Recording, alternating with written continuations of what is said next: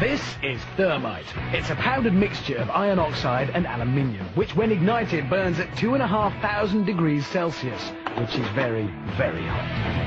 Packed into the slow-release mechanism of a garden flower pot, the Thermite is ready for action.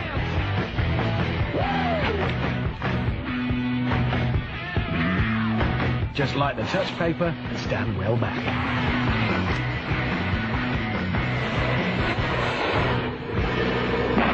The fuse triggers the irreversible Thermite reaction. As scorching hot meets freezing cold, a fierce battle rages. The smoke clears, and incredibly, nothing remains. As the Thermite burns at 2,500 degrees, it releases a raging torrent of molten iron, which rains down upon the liquid nitrogen, boiling the glacial mixture away in a plume of vapor and melting the cylinder, leaving just a puddle of white-hot iron. A clear victory for Thermite. The engine block is the densest part of a car. It's basically a huge lump of metal, and, well, it's very hard to melt. Lucky then, the Brainiacs have plenty of Thermite, specially packed into the slow-release mechanism of a garden flower pot. A big pile on the bonnet directly over the engine block should do the trick. The irreversible Thermite reaction begins.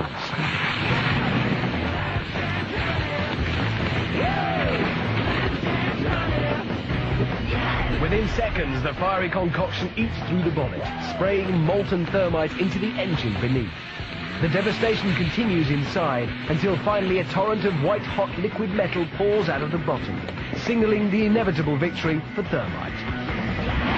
A quick check confirms a clear path of destruction.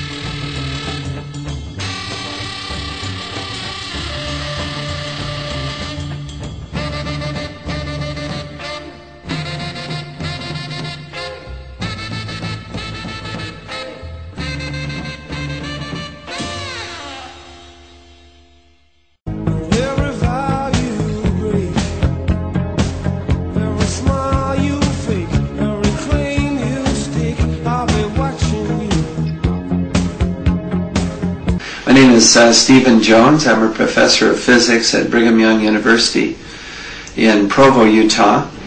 I've written over 40 peer-reviewed journals, articles in scientific journals. I've published in Scientific American, Nature, Physical Review Letters, and so on.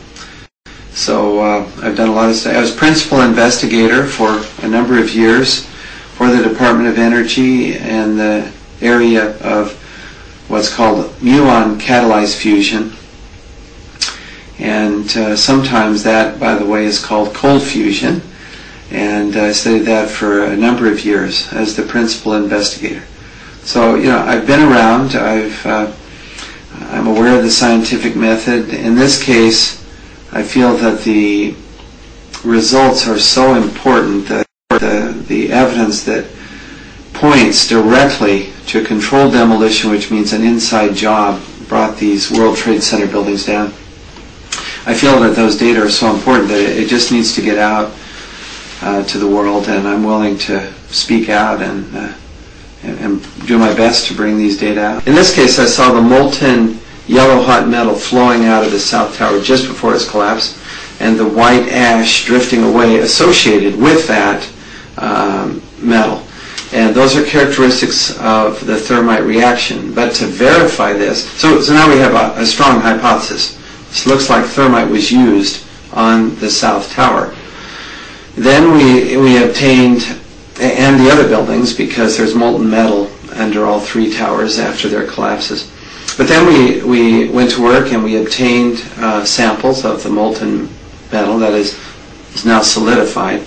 We analyzed the molten metal to see if it has the characteristics, the ingredients, and the end products now that we would expect from this thermite compound, and it did. I mean, iron in abundance, manganese, potassium, sulfur. These are the ingredients for what a variation of thermite known as thermate, and it's used for cutting through steel rapidly. It was not just thermite, the products, but thermate, which is a particular type of thermite which is used to cut rapidly through steel. It's like, sure, you can take a knife, you take the butter out of the fridge, and you cut through that butter.